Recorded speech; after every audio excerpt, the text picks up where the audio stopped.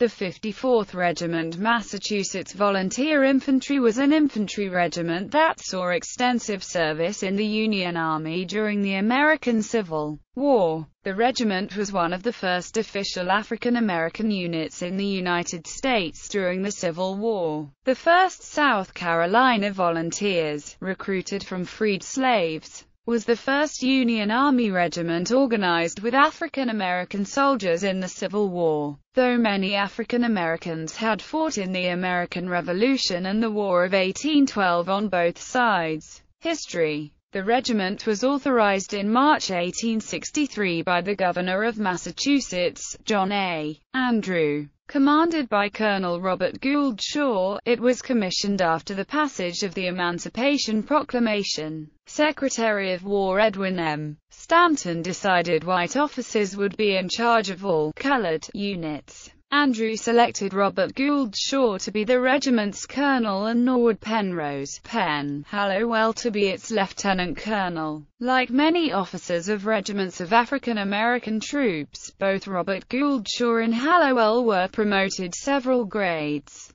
both being captains at the time. The rest of the officers were evaluated by Shaw and Hallowell. These officers included Louis Emilio and Garth Wilkinson, Wilkie James, brother of Henry James and William James. Many of these officers were of abolitionist families and several were chosen by Governor Andrew himself. Lt. Col. Norwood Hallowell was joined by his younger brother Edward Needles Hallowell, who commanded the 54th as a full colonel for the rest of the war after Shaw's death. 24 of the 29 officers were veterans, but only 6 had been previously commissioned. The soldiers were recruited by white abolitionists. These recruiters included Lieutenant J. Appleton, also the first man commissioned in the regiment, whose recruiting efforts included posting a notice in the Boston Journal. Wendell Phillips and Edward L. Pierce spoke at a Joy Street church recruiting rally, encouraging free blacks to enlist.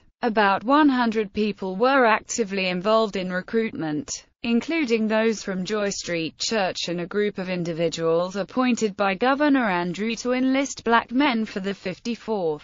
The 54th trained at Camp Meigs in Reedville near Boston. While there they received considerable moral support from abolitionists in Massachusetts, including Ralph Waldo Emerson. Material support included warm clothing items, battle flags and $500 contributed for the equipping and training of a regimental band. As it became evident that many more recruits were coming forward than were needed, the medical exam for the 54th was described as rigid and thorough by the Massachusetts Surgeon General. This resulted in what he described as a more robust, strong and healthy set of men were never mustered into the service of the United States. Despite this, as was common in the Civil War, a few men died of disease prior to the 54th's departure from Camp Meigs. By most accounts, the 54th left Boston with very high morale. This was despite the fact that Jefferson Davis's proclamation of December 23, 1862, effectively put both African American enlisted men and white officers under a death sentence if captured.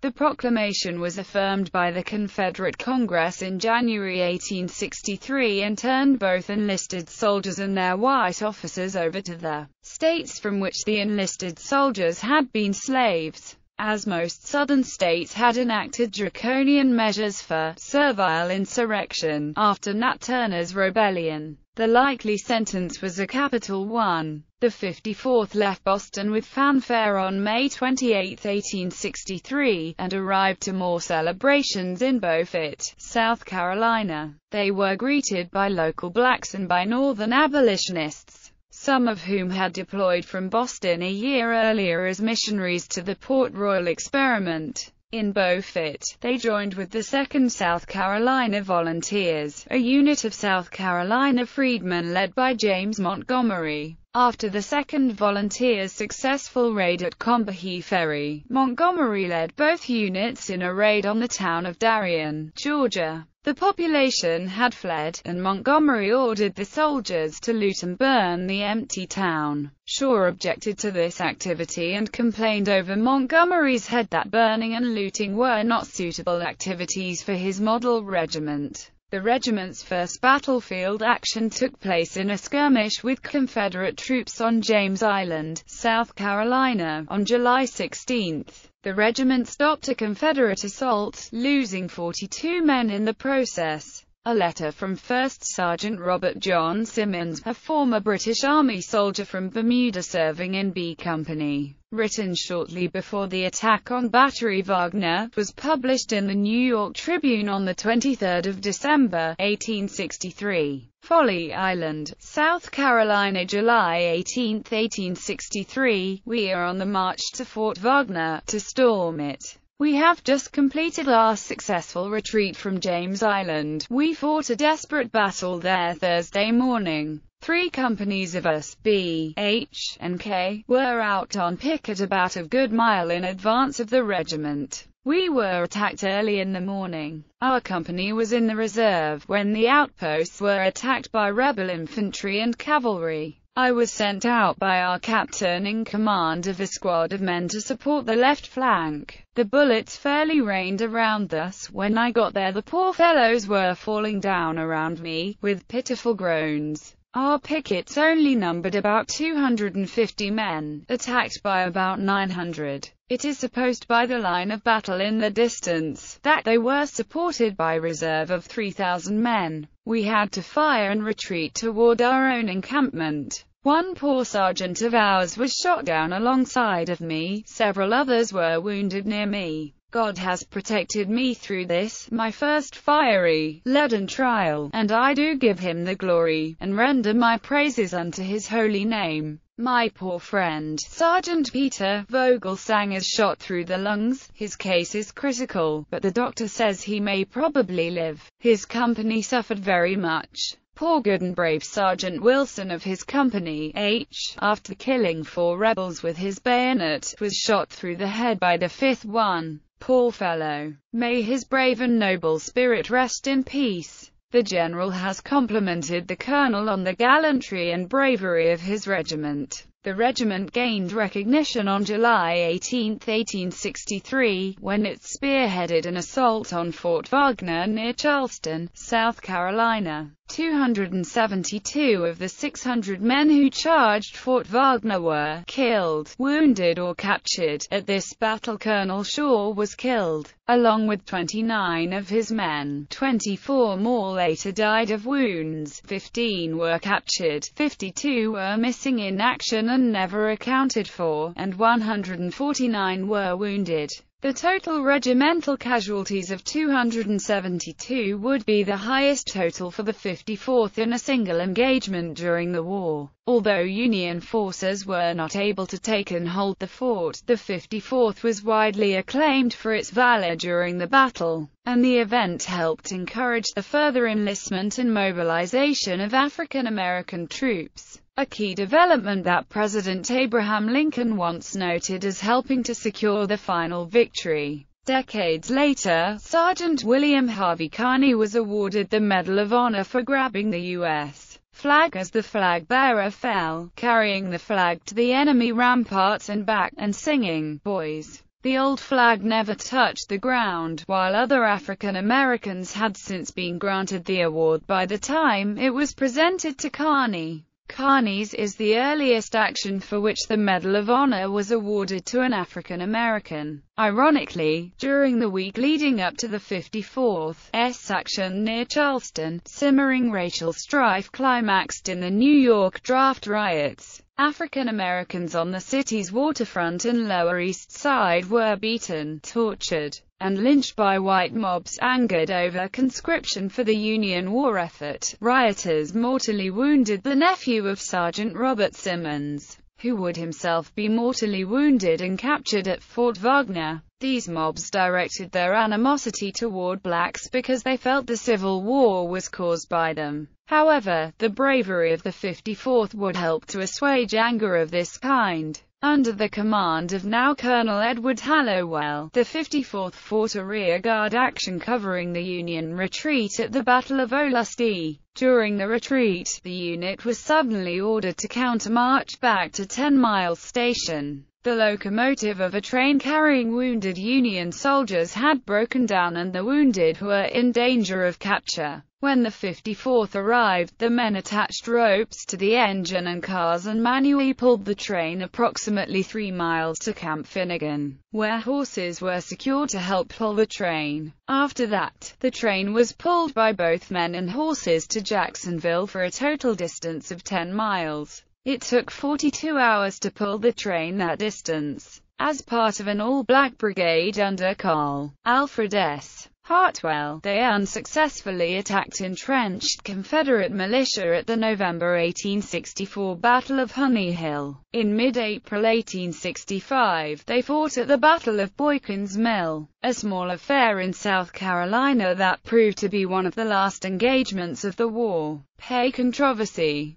The enlisted men of the 54th were recruited on the promise of pay and allowances equal to their white counterparts. This was supposed to amount to subsistence and $14 a month. Instead, they were informed upon arriving in South Carolina, the Department of the South would pay them only $7 per month. Colonel Shaw and many others immediately began protesting the measure. Although the state of Massachusetts offered to make up the difference in pay, on principle, a regiment-wide boycott of the pay tables on paydays became the norm. After Shaw's death at Fort Wagner, Colonel Edward Needles Hallowell took up the fight to get back full pay for the troops. Lt. Col. Hooper took command of the regiment starting June 18, 1864. After nearly a month, Colonel Hallowell returned on July 16. Refusing their reduced pay became a point of honor for the men of the 54th. In fact, at the Battle of Olustee, when ordered forward to protect the retreat of the Union forces, the men moved forward shouting, "Massachusetts and $7 a month." The congressional bill, enacted on June 16, 1864, authorized equal and full pay to those enlisted troops who had been free men as of April 19, 1861. Of course, not all the troops qualified. Colonel Hallowell, a Quaker, rationalized that because he did not believe in slavery he could therefore have all the troops swear that they were free men on April 19, 1861. Before being given their back pay, the entire regiment was administered what became known as the Quaker Oath. Colonel Hallowell skillfully crafted the oath to say, "You do solemnly swear that you owed no man unrequited labor on or before the 19th day of April 1861. So help you God." On September 28, 1864, the U.S. Congress took action to pay the men of the 54th. Most of the men had served 18 months. Legacy. A monument, constructed 1884 to 1898 by Augustus St. Gordons on the Boston Common, is part of the Boston Black Heritage Trail of the regiment. Governor John A. Andrews said, "I know not where, in all of human history, to any given 1,000 men in arms there has been committed a work at once so proud, so precious, so full of hope and glory." A famous composition by Charles Ives, Col. Shaw and his colored regiment, the opening movement to 3 places in New England, is based both on the monument and the regiment.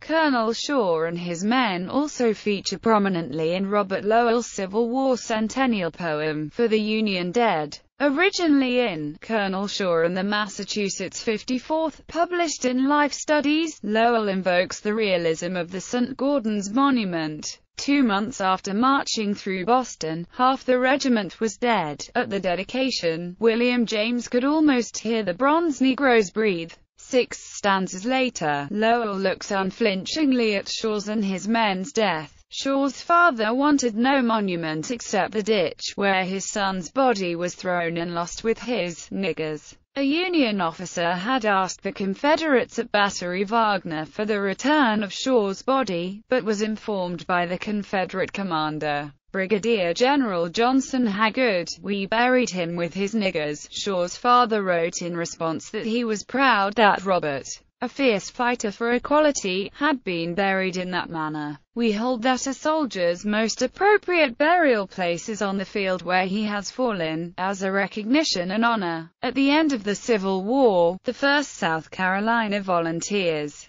and the 33rd Colored Regiment were mustered out at the Battery Wagner site of the mass burial of the 54th Massachusetts. More recently, the story of the unit was depicted in the 1989 Academy Award-winning film Glory, starring Matthew Broderick as Shaw, Denzel Washington as Private Tripp, Morgan Freeman, Kerry Ellis, G. McKennedy and Andre Braugher. The film re-established the now popular image of the combat role African Americans played in the Civil War, and the unit, often represented in historical battle reenactments, now has the nickname the Glory Regiment. 2008 reactivation. The unit was reactivated on November 21, 2008. To serve as the Massachusetts National Guard ceremonial unit to render military honors at funerals and state functions. The new unit is now known as the 54th Massachusetts Volunteer Regiment.